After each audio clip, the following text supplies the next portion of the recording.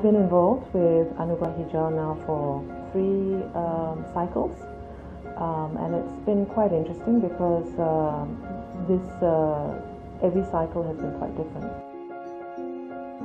You know, competition's about ideas, and so the students should look at 2 things. One is the relevance of ideas within this climate and within this culture.